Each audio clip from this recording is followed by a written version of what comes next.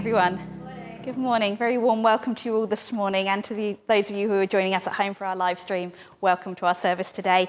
Our service this morning is being led by Lilian Evans, who's a URC lay preacher. Welcome, Lilian. It's lovely to have you with us again this morning.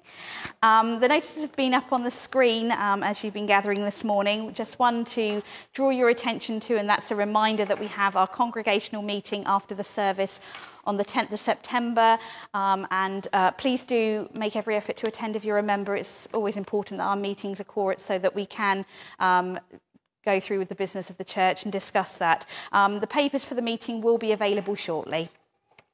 Let us turn to God in prayer and as we prepare ourselves to worship this morning. Loving God, we thank you for this time together this morning when we gather here in this church and from our homes to prepare ourselves to worship you and take a moment, an hour out of our busy lives to focus our attention on you. We thank you for Lilian, who is leading our service today, and we pray that you will open our hearts and our minds and our ears to your word today, Lord, and help us to follow where you would lead us. Amen.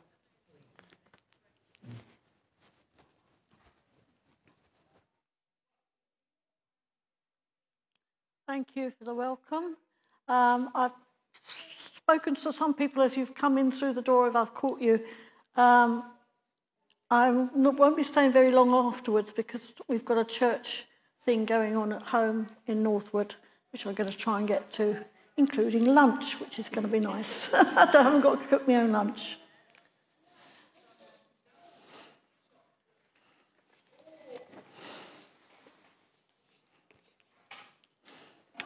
So our call comes from Psalm 133. In fact, it's all of Psalm 133, which is only 3 verses.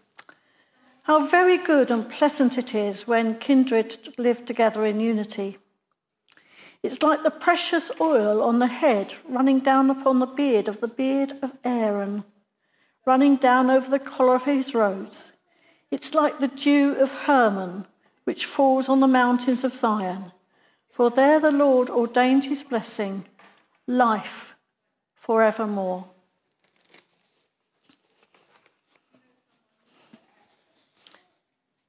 I like to go through, I've got a copy of your hymn book home with the music, so I could choose the hymns I knew, hopefully, and some you might.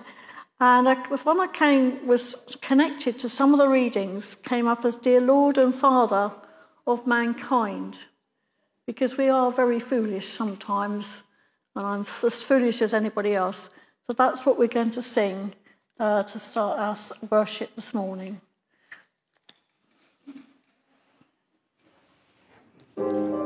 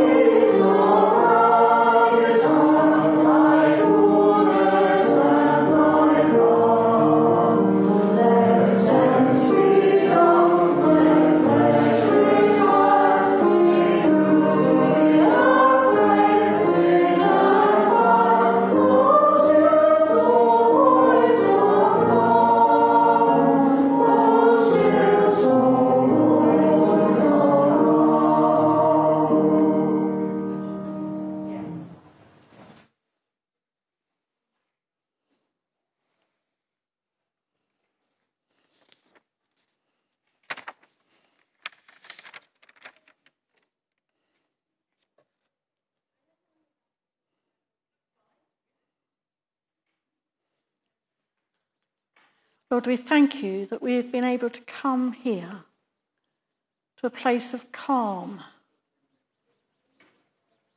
We know it's very busy sometimes here in the week, in a normal time.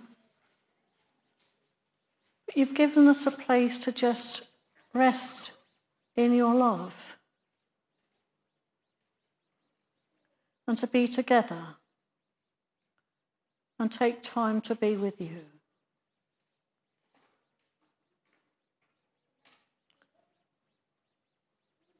One day when the disciples were with Jesus, they asked him what he'd been doing, and he said he'd been praying to his Father. And they asked him how to pray. So let's use the words that he taught his disciples. Our Father in heaven, hallowed be your name. Your kingdom come, your will be done, on earth as in heaven. Give us today our daily bread. Forgive us our sins, as we forgive those who sin against us. Save us from the time of trial, and deliver us from evil. For the kingdom, the power, the glory, and yours are and there. Amen. We're going to hear a reading from, I've got down here, all age sharing. Has anybody got anything to share? I think they're sharing I think they're playing Lego or something. I can't work out what quite they're doing. They may change their minds halfway through the service, I'm not sure. Has anybody got anything they'd like to share? Anything exciting happening? No?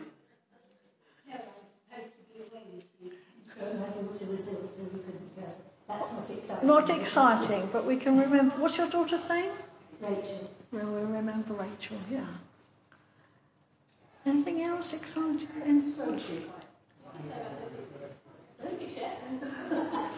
I'm Grandma, little Sophie. All right. And on Friday she's playing a part in the youth theatre. It's not a youth, it's the Beck Theatre, it's not the youth. They do a summer project every year. And she's landed a role. Whoa. Quite a key role. She's actually an understudy, but she's playing the part on Friday, so as a family we're all very proud. Good. Yeah. See how she gets on afterwards. So I'm going to ask if someone who's doing the reading, which is in Matthew chapter 15. Thank you.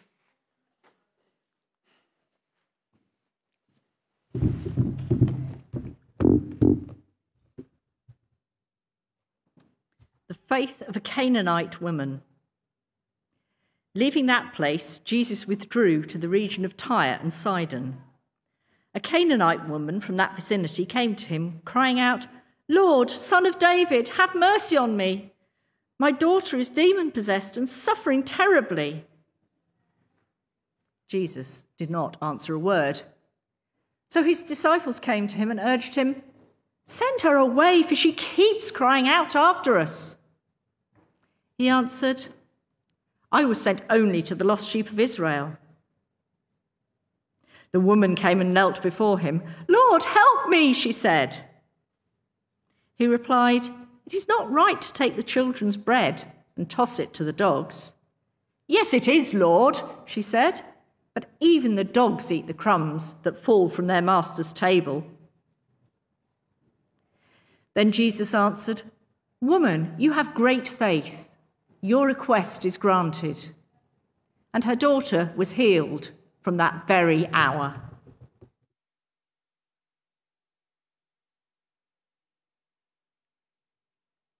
Thank you.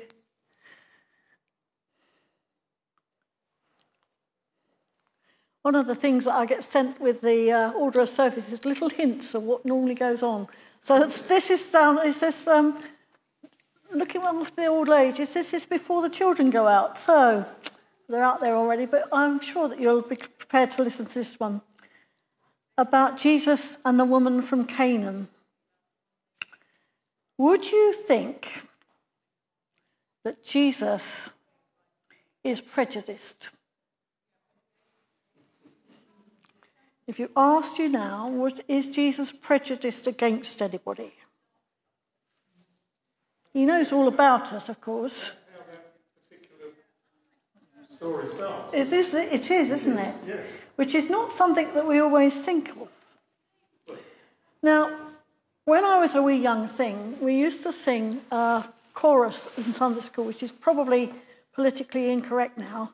Jesus loves the Indian boy, bow and arrow for his toy, and the cowboy, and he loves a cowboy too, with his rope and wild lasso. Yes, Jesus loves him. Yes, Jesus loves them. Yes, Jesus loves them. The Bible tells us so. And then it gets even worse. Big Filipino, wee Chinese. Jesus loves every one of these. And he loves me as I am. Can't understand that bit, you know. Jesus loves me. This I know.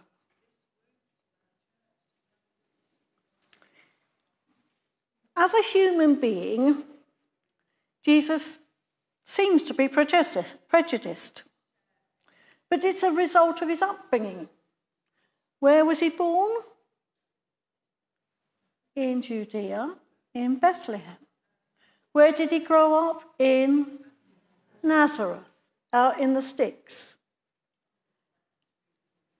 He is there from there. He is Jewish. Even on the way to Jerusalem, for going up for the temple, they don't talk to the Samaritans that they meet on the way.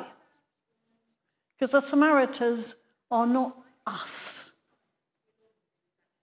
You might remember the story of the Samaritan woman at the well. The disciples didn't want to stop and talk to her, but Jesus did.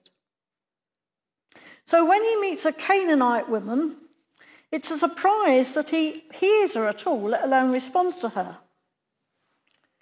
She was a descendant of Canaan. Now, does anybody remember who Canaan is the son of? He is the son of Noah. So that's how far back down the family tree it goes. If you get an interest in looking up Jesus' family tree, you'll find that he is also related to Noah. Because everybody was, because Noah was the last person to survive that generation.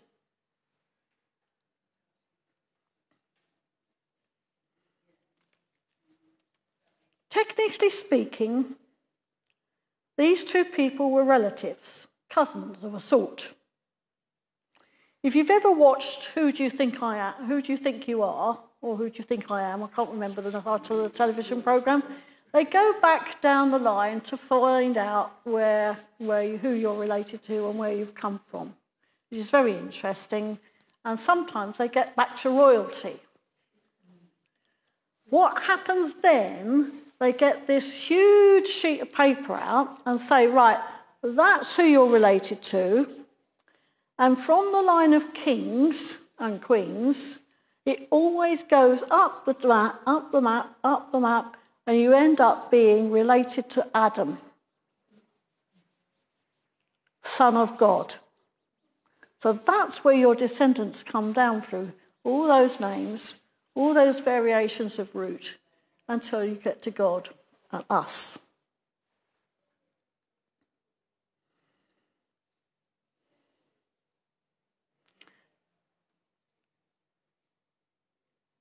Looking in Luke chapter 3, you can find all of Jesus' relatives, probably from Mary's side, because they are different from the set of relatives at the beginning of Matthew chapter 1, which follow the kingly line, which is probably Joseph's side. But they are still related. They're both descended from David. That's about as far back as you can get before they diverge and go off in different directions. They are relatives, cousins of a sort. So when this young lady, well, I don't know if she's young, she's got a daughter, so she must be a certain age, I suppose. She asked Jesus for help for her daughter. And there is a saying in the community that you don't give the children's bread to the dogs. Dogs are unclean animals. You're not allowed to eat them either.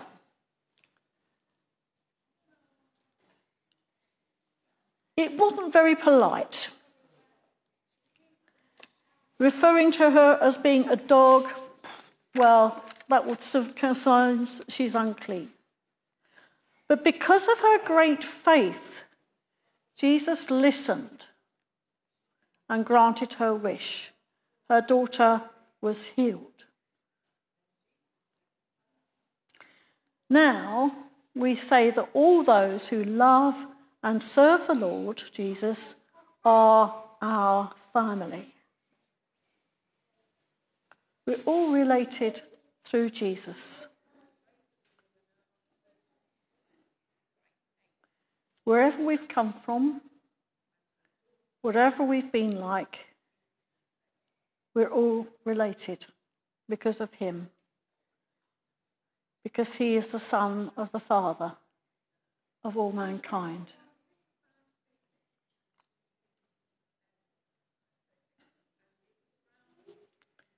In Jesus, there's no difference between east and west, and north and south.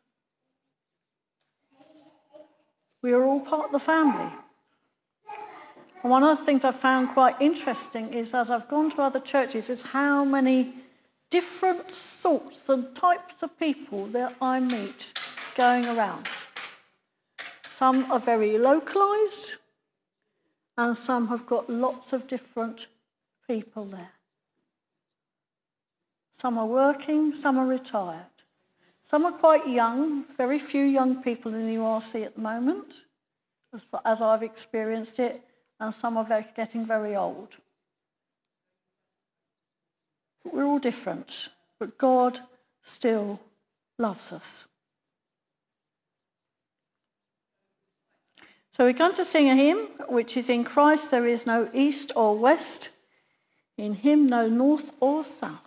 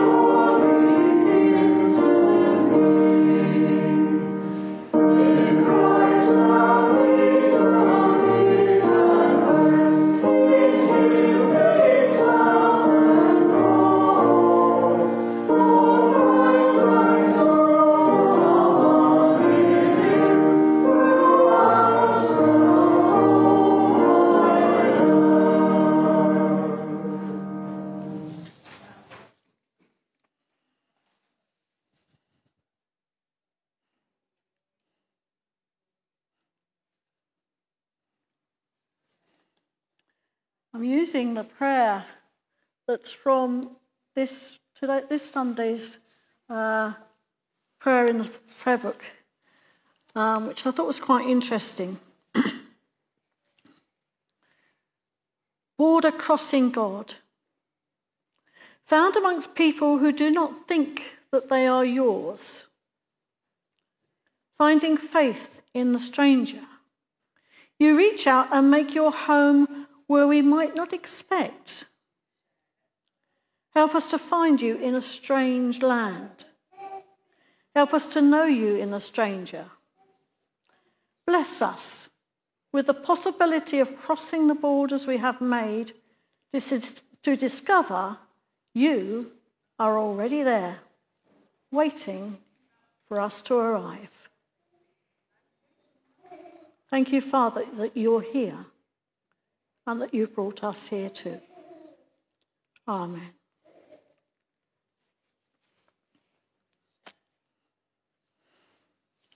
I think at this point we take up a collection. Yeah, thank you.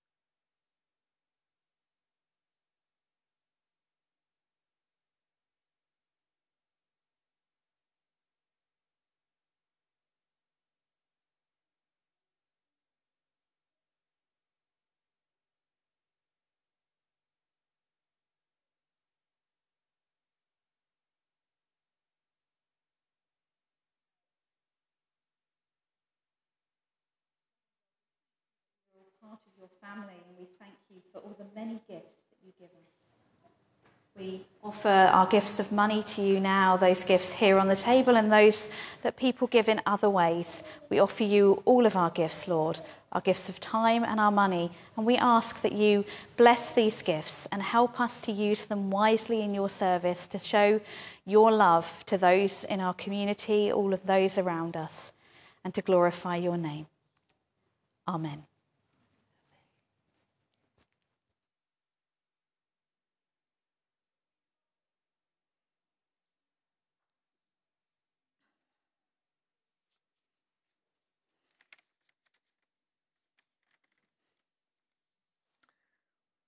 Introduction to the readings.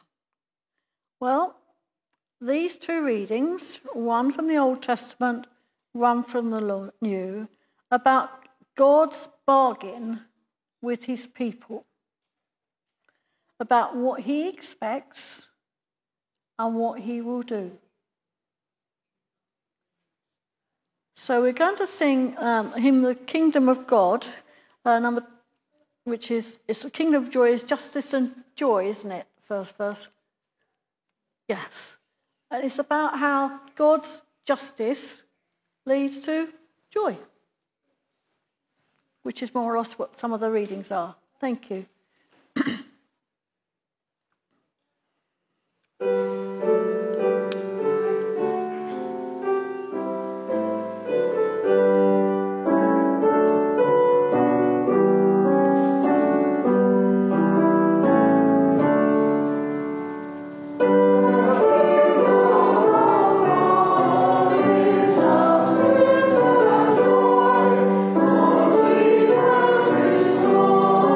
Oh,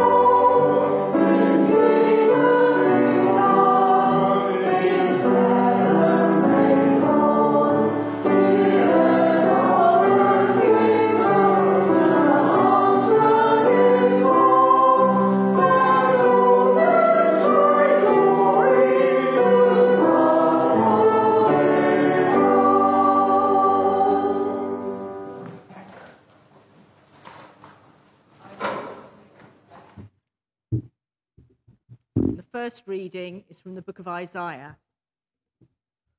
This is what the Lord says: "Maintain justice and do what is right, for my salvation is close at hand, and my righteousness will soon be revealed.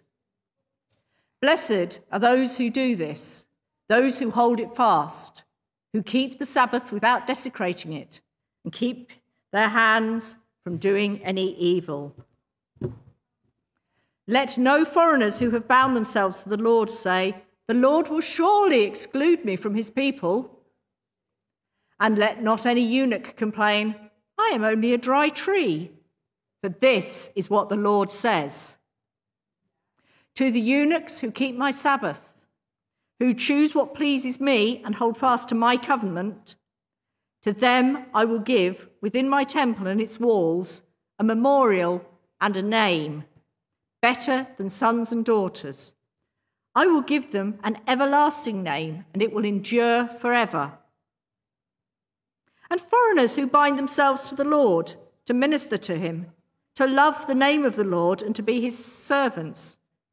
All who keep the Sabbath without desecrating it and who hold fast to my covenant, these I will bring to my holy mountain and give them joy in my house of prayer.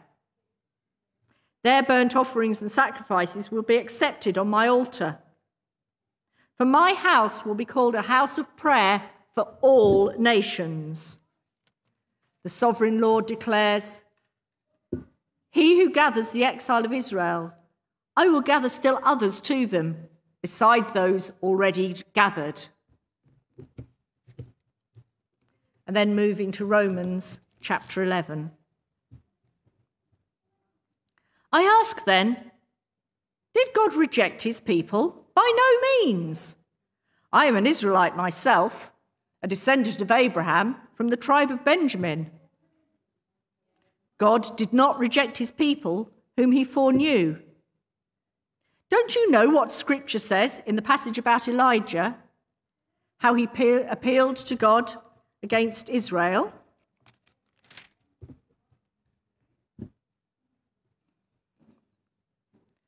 For God's gift and his call are irrevocable. Just as you who were at one time disobedient to God have now received mercy as a result of their disobedience, so they too have become disobedient, in order that they too may now receive mercy as a result of God's mercy to you. For God has bound everyone over to disobedience, so that he may have mercy on them all.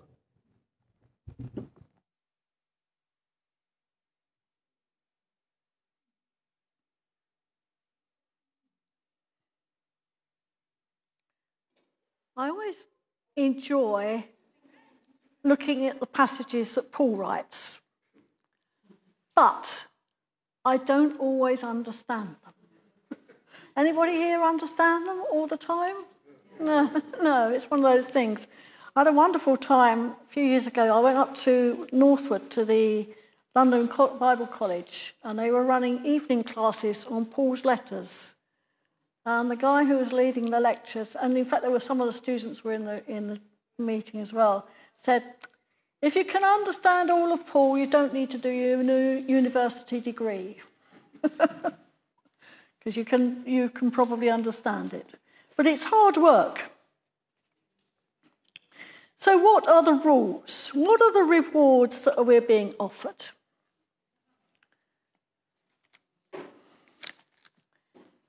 It's all about believing and God's promise of a reward of sorts. Isaiah 56 says the request is that we maintain justice and do what is right. That's a good rule to have, yeah? We'll have a parliament, we'll have members of parliament, we'll have them set up laws that we need to keep, and we need to do them right. Before I left home this morning, I looked up the ULEZ rules around here and decided, I'm okay, my car is fine. doing what is right. Because soon my salvation will come, my deliverance revealed. That's amazing. It's coming soon. Now, bearing in mind that this was written in Isaiah's time, which was a while ago, soon is a relative thing. Soon for God, they say that one day is as 1,000 years and 1,000 years is as one day, or something like that. It's just a time space. But it will be soon. It will be soon enough, I think is possibly the word you might look for.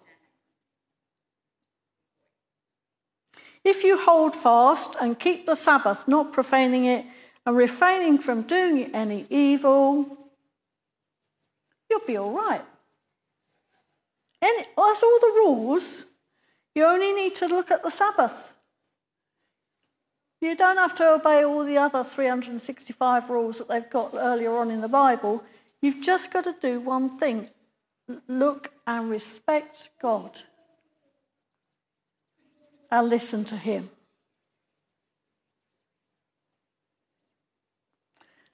And the foreigners, well, they're allowed to join in too. In the book of Exodus and Leviticus, I think it actually says sometimes if the foreigner within your gate wants to listen to these rules and obey them, then they should be treated as you are. The Lord will not separate us, the foreigners, from his people. Hello, you joining in? And then we have the eunuchs. Well, they were considered, I think, what you might call sort of like a transgender. Or, this time of year, it's been a lot going on about who should be women and who should be men and who should be something else. These people had done something that stopped them creating another person. But God says, if you believe, I will give you a house and a monument and a name. Because that's what they're missing out, is passing on their name. Now, we've done a bit of family tree in our family, wider family. Cousins have done it for us and passed the information on. And we've gone back about 200 years. We're all Evanses, that's the problem. At some point, we probably came from Wales. But we get to a very sticky point, the last Evans that we found, going back that way. Well, his name was either John or Jack. Now, if you're living in certain parts of London where the Welsh moved to at that time, there's hundreds and hundreds of Evanses. And there's quite a lot of people who are called John, and even more people called Jack, funnily enough. And they just lost the trail. I expect we could do DNA and all that jazz, but it's a bit of a faff, and I think we're probably going to go as far as we can go down that line. But if you've got a name that you can pass on to your family, and their family, and their family, now we're all right. My eldest nephew is a William Evans, and he's now got a daughter who was born in April.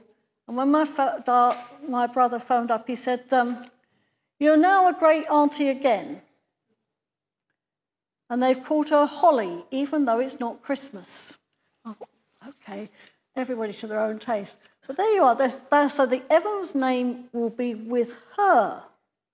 But it depends who she marries. That name may die out there. And then a few years before that, my other brother phoned up and said, our daughter's had a baby girl.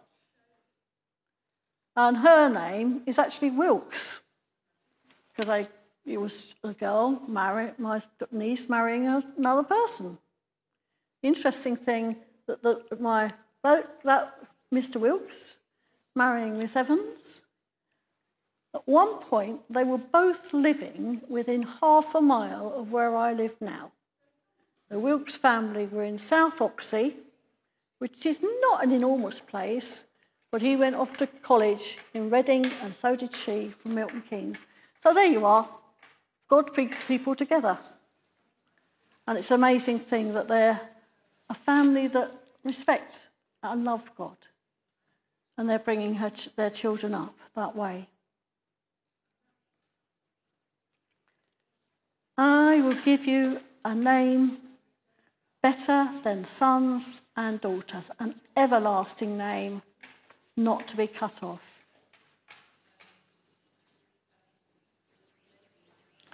Any foreigners who join themselves to the Lord, who minister, who love the name of the Lord, all of those who keep all those rules, the reward says, I will bring them to my holy mountain and make them joyful in my house of prayer. You're welcome to come to God's house. There's a song we used to sing a while ago, all are welcome, all are welcome, all are welcome in this place. We encourage people to come and meet with Jesus, and we still do.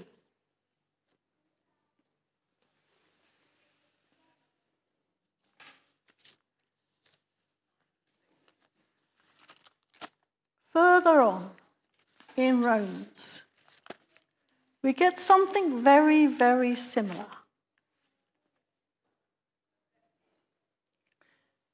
Somebody asked Paul, will God reject the people? He says, well, although I'm an Israelite, pretty good, a descendant of Abraham, that's going back further, a member of the tribe of Benjamin, yeah, that's coming back the other way, God has not rejected his people who he foreknew.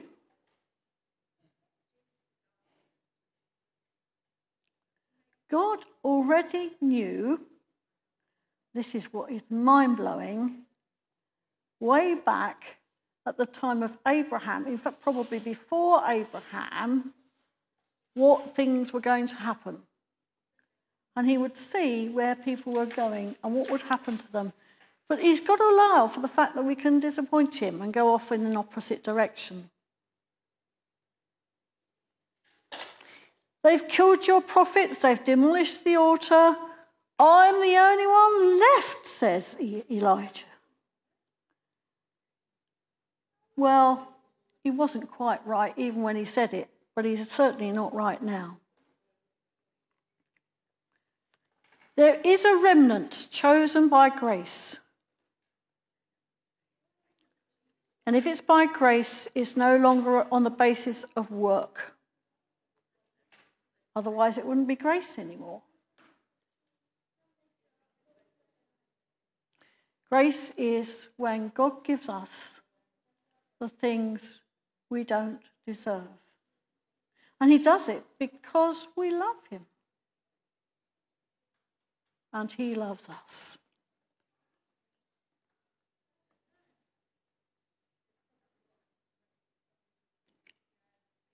And as a result of that, he is also able to extend that grace to people who are not descendants of Abraham. Jesus sent his disciples out. When Jesus was sent, he was only sent, he said, to speak to the lost of Israel. But when he sent his disciples out, he sent them to the lost of everywhere. Everybody needed to hear that message, that Jesus could forgive sins and bring us to a place of grace and mercy.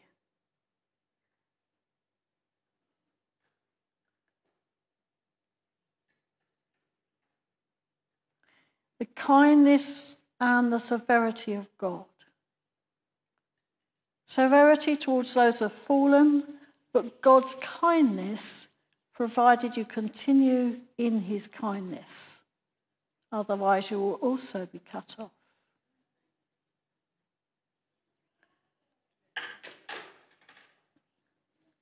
God likes to be invited to be part of our lives. He holds out a hand to welcome us. He holds out Jesus' hands to welcome us. We don't have to take it, but that is the only way that he can draw us into his family, to make us one with him, to be together with him. The gifts and the calling of God are irrevocable. You were once disobedient to God, but you've now received mercy because of the disobedience of those in the past. So they have been disobedient in order that by the mercy sown to you, they too may now receive mercy. God has imprisoned all in disobedience, that he may be merciful to all.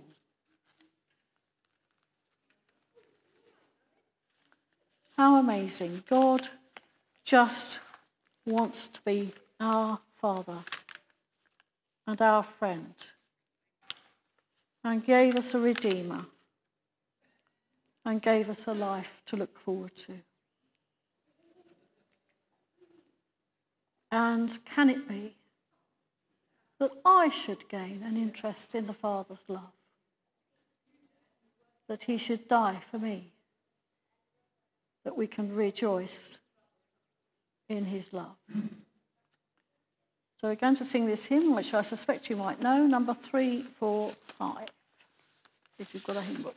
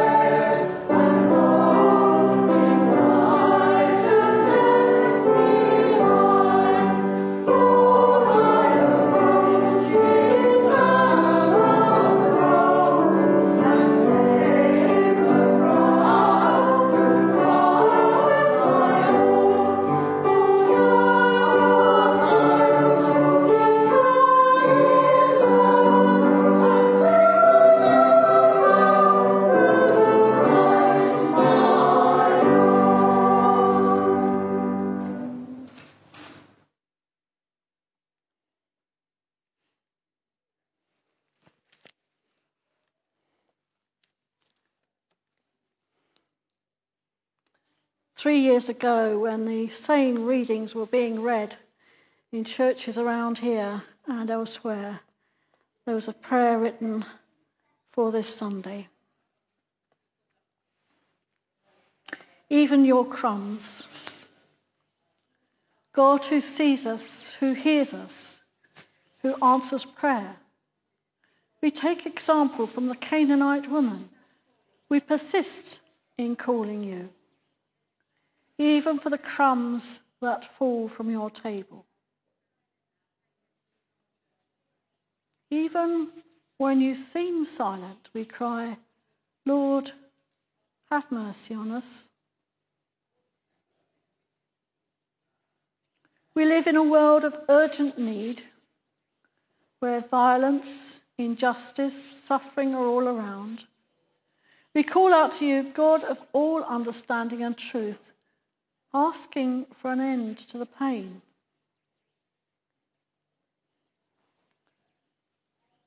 Even when you seem silent, we cry, Lord, have mercy on us. You are a God of generosity and faith, who sees, hears, and answers. God, who fed more than 5,000 with baskets of crumbs left over. Let your crumbs fall on us, for we know that your crumbs are more than enough. And we cry, Lord, have mercy on us. We think of our world, the environment, the wildfires, drought, rising sea levels. Lord, have mercy on those who are being affected the most. We think of the refugees who are running from war and hunger.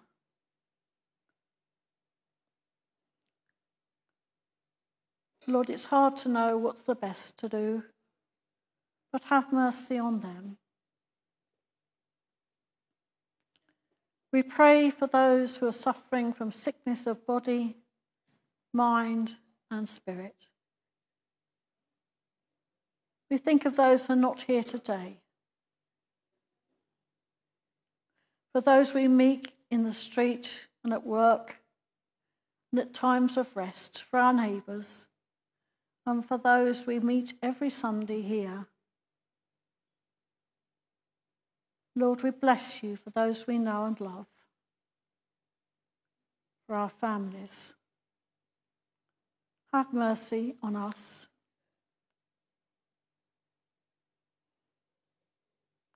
And Lord, we bring to you now the prayers of our hearts and spirit, for you know our every need.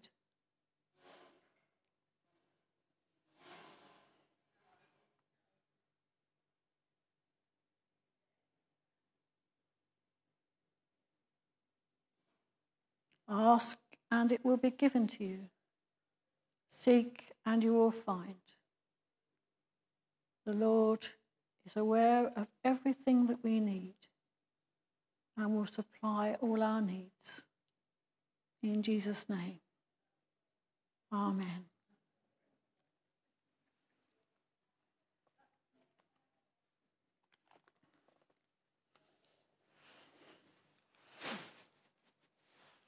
So we're going to sing our closing hymn.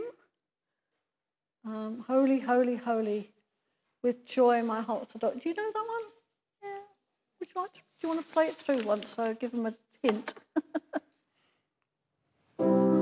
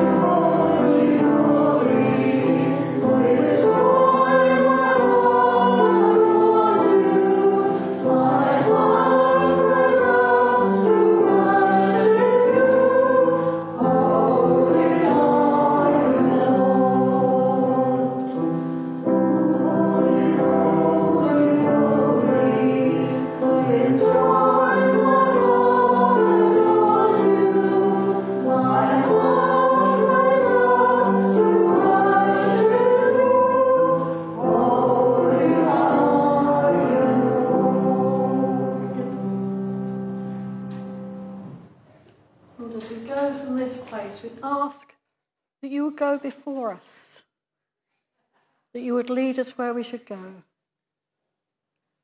Remind us to worship you at all times, in all places, that your name will be glorified and that Jesus will be there to receive the praise for all his love and sacrifice for us. Holy Spirit, be with us as we go. In his name, amen.